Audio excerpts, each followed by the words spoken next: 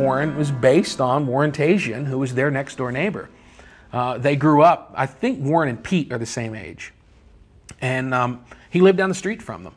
So they've known him since they were little kids. And when they did a rewrite on the script, they based my character on him. Physically, we're completely different. Warren's a small guy. He plays Freddy in the movie. Who's Freddy? You? As you. Yeah. Will you marry me? Just as mere coincidence and luck would have it, a lot of the background that I'd made up in my own mind for Warren the character was truly what Warren the person had gone through. He had some damage from birth. And his mom said it wasn't until he was 5 that he learned to walk. He had to wear the braces and stuff. The character Warren was just sort of an unconscious amalgamation of people that I've known in the course of my life. And even when I made certain choices, I wasn't really aware of where I was taking them from. The only thing I consciously took was I was out shopping with my wife and I saw this girl with her mom and her sister. And I see her and she turned her head like this, like it was on a ball pivot. Now, I'd seen people do that before, but I'm sitting there and I'm like trying not to watch. I think, I'm going to do that. I'm going to use that. So that's the only thing that I like consciously took. But the character came together. We had this rehearsal when I first got to Miami with Ben and Cameron and I. And I'd not met those guys yet. And we got together in this conference room with Pete and Bob. We just ran through the piggyback ride scene and the date scene. And everybody's like, oh man, you're so good. And I still didn't feel like, I don't have it yet. I didn't feel comfortable with it. So we were, I was going over to the gym and I was walking back to my hotel from the gym. And we were staying in Coral Gables and they didn't have street lights. So it's dark outside. So I start futzing around with different walks. And I kind of made up this history of Warren. Why am I, handicapped? What happened?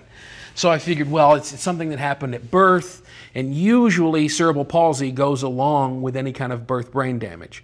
So I started messing with this kind of CP walk. And all of a sudden, when I had the splayed hip, when that came together, it was like a light bulb. Like, oh, I got it now. So we added the head, added the hands, got the walk, and then it was like a light bulb. I could turn it on, turn it off.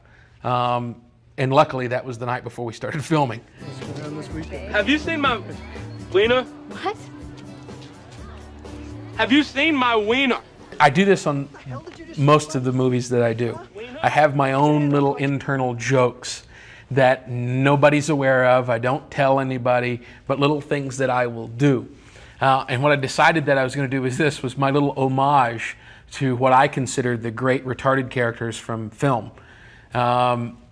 And some of them, a couple of things are still in the movie. The one that remains is the keychain at the end. I had them get a rabbit's foot. It was a rabbit's foot keychain. And if you notice, I'm in the background and I'm petting the rabbit. It's nice and soft. I like soft things. That's Lenny of Mice and Men. I did a bit from Gilbert Grape of Leo. I did a Rain Man gag, and I did a gag from Sling Blade. This is the one that I got caught on.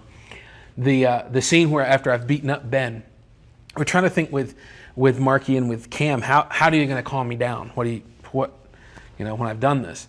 So I came up with I said, well, obviously I eat a lot, so food calms me. So let's try, and I said, well, let's get some biscuits. And I got the props guy who put a little mustard on them, and it was completely in the background. It was nothing that was obvious. And Bobby, he noticed it. He comes up and he goes, where did these biscuits and mustard come from? I said, well, I asked props to get them. Hey, what's this Sling Blade bit?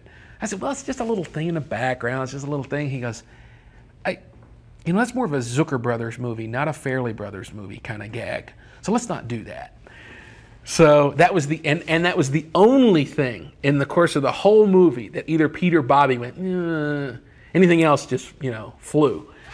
We captured lightning in a bottle. Pete and Bobby know what's funny, and they know in their head what they want. I expected that there would be a lot more controversy about, a broad comedy like that with a retarded character in it. And there was very little backlash. And I think the reason we got away with it and the reason it worked, people completely believed that I was retarded. And I think the biggest success was how she related to me. She didn't treat me with kid gloves. I wasn't her retarded brother. I was her brother. I took a little longer to do certain things. You know, there was a recognition of that, but there was never any embarrassment. There was never any, this is my brother. And you definitely got a sense that she loved me as her brother.